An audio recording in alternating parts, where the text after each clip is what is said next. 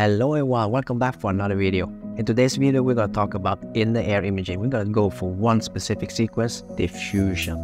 I really want to have a good diffusion with minimized distortion. We're going to do it on a higher field strength as 3T, which is more challenging compared to 1.5 or lower field. So we love challenges, don't we? So I'm going to test out different diffusion sequences, which is available on the Siemens tree, and see which one that gives less distortion. We know that number one enemy of diffusion is distortion. It's a very difficult area due to soft air tissue interference. Nonetheless, stick around and I will show you some of the results.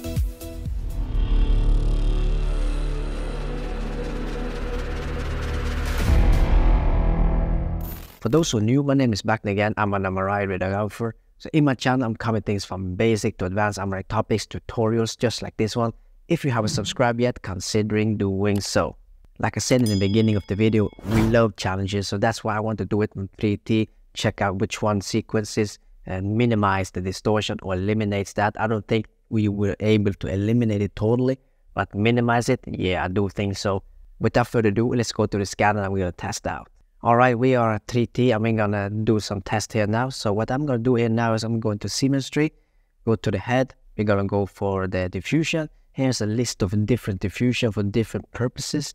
So we can see everything from single shot to resolve to blade DVI and zoom it, as I can see here.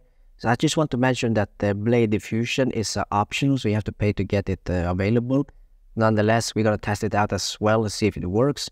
And then in the end, you also have a haze diffusion. Haze diffusion is now back on 3T. It was gone on the earlier 3T, was only available on 1.5, but now with the newer 3T, newer software, it's now available again.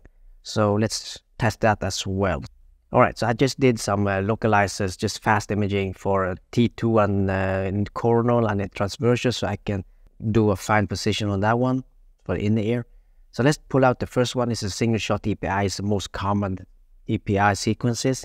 So we're not going to cover the whole head, so I'm just going to take a few slices here. I'm going to try to have the same slice thickness and the same slices on every test we do here. So the scan time will vary a lot, but for this test, it doesn't matter. I just want to see the distortion. So we're going to image around that kind of area right there.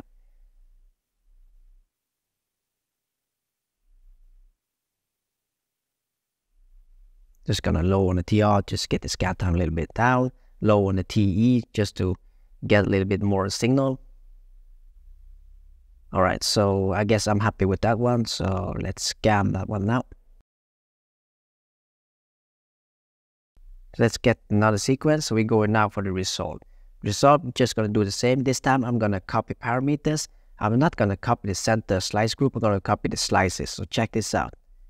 So whenever I'm copying the slices, all the slices will be the same. It went from 27 to 15. So it's 15 slices. I wanted to have it on the single shot API. Will now be the same for this one. It changes slices, distortion, it changes slices, distance factor, and slice thickness. But the field of view, read, the phase, it doesn't affect at all. So if you want to use it in the daily routine, you have to be careful with that one. But they're very fast for just copying the slices and the coverage itself. So that's resolved. Let's test that one.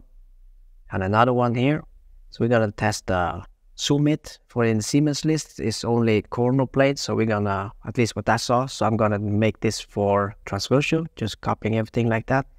And another thing, I am just gonna lower the TR just to get a little bit lower scan time, do a little reposition on that one. So it looks very strange. It looks like I'm gonna get fold over on this sequence, but no, you're not gonna get fold over on this sequence. That's why it's called zoom it. It only excitate that area, so no fold over will occur here. With that, you're also able to minimize the TE. The TE can be lower one because you only acquire this area, not the whole head, like we did on the single shot, the first sequence. And by that, you're also able to have a lower TE. We went from 96 to now 73 on this sequence. So the lower the TE, the more signal, of course. Let's go. So we're going to pull over the blade diffusion.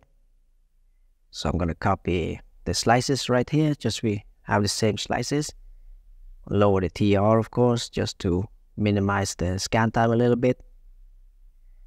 And you can see, we know that with the blade in general, you need to have a little bit phase oversampling to avoid the blade artifacts, you know, the streaking ones. So it's the same here for the diffusion. So yeah, as you can see, it's original from 0 to 50%. So it's set from Siemens to 50%. So let's try that with that modification on that part. The last one is haze diffusion. It's also called non-EPI diffusion. Like I said earlier, it was not available on 3T, but now it is, and always been available 1.5.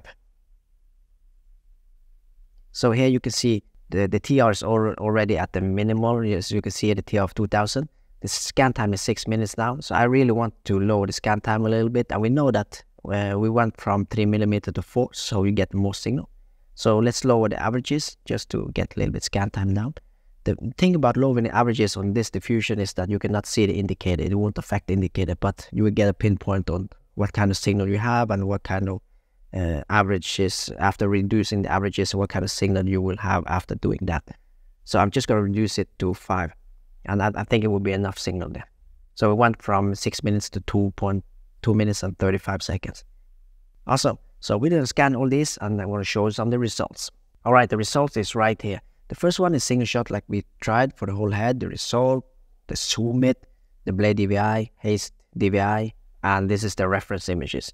So I really want to have this in the area right here, highlighted.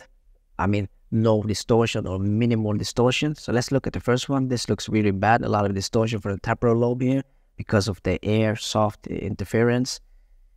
Also here you can see there's some anatomy here, but it's distorted.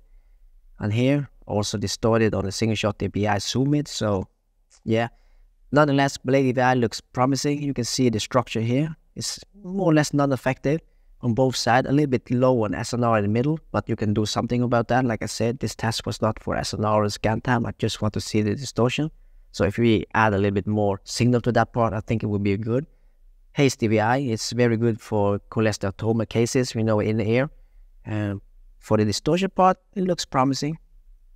But if you ask me, I really want to, if I had to choose one of these, I think I would choose blade DVI. The reason for that is that with the scan of blade DVI, if you scan 5 minutes, you get 2 B values, B0 and B1000, whatever you want to choose, and an ADC.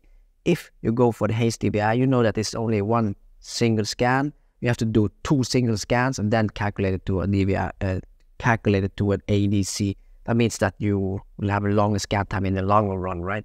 So the blade DVI is a new one for me as well. I need to optimize a little bit more. But for this purpose, distortion purposes, looks very promising.